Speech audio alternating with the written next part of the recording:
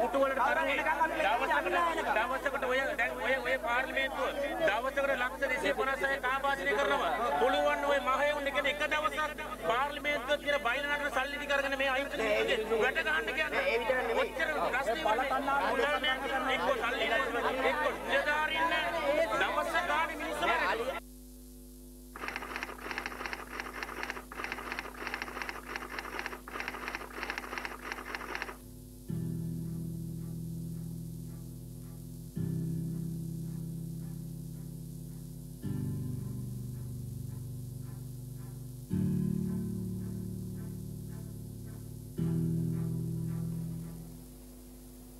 While the 25 million rupee daily political circus in Parliament continues across the country, people continue to face severe hardships which barely get a mention in the political discourse. In this News First report, we highlighted the danger faced by the villagers of Mapakada, and the village was under the constant threat of wild elephants. These reporters and the pleas of villagers fell on deaf ears, and 2 children paid with their lives last night. This home belongs to a poverty-stricken farming family of 6 living in the village of Rohana in Mapakada, Mahiyangana. As they had exams the next day, the 4 children had gone to bed early. හරියට 10:20 දොරට දරස් ගාලා සද්දයක් ආවා. නෑ අලියා හොඬවලේ දාලා මෙහෙම කරකනවා. අපේ මහත අබ්බගත මිනිස්සෙක්. ඊට පස්සේ කිව්වා මේ හැරිලා ආවා මෙහෙට අලියා. ඒ විල ඩස් ගාලා විද්දා. This mother had no option but to run as fast as she could with her children in her arms. But sadly, she wasn't able to get her children to safety. ඊට පස්සේ 4 දෙනා හැරගෙන මිඳුලට දිව්වා. දුවගෙනකොට තමයි මාමගේ මේ දකුණු අතට එක පොඩි දුවයි නංගිගේ දුව මේ වම් අතටයි ආවේ. එක ළමයෙක්ව විසි වුණා.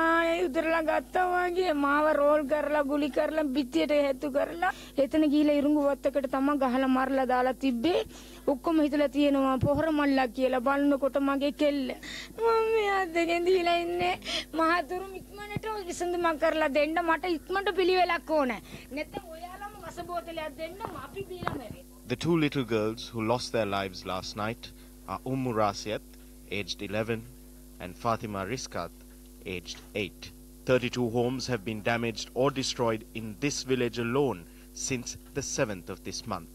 The people of the village demonstrated today at the 20th mile post, obstructing the Mahiyangana Badulla main road. The protesters said that although various promises were given to them in the past, none have been fulfilled, and the result of these broken promises was the loss of 2 innocent young lives. My father was killed in a wild elephant attack 4 years ago. We were not given a solution. Now we don't even know who the Minister of Wildlife is. The people are helpless.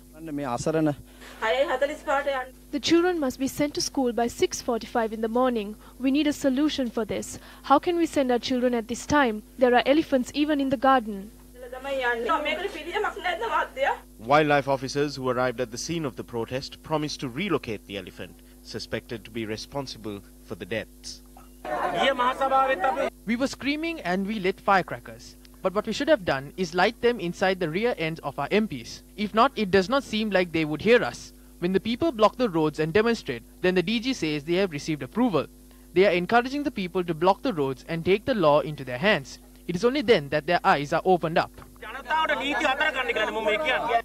Despite countless media reports and protests by the people, those in authority don't seem to have the intent, competence, or ability to respond to the needs of the people.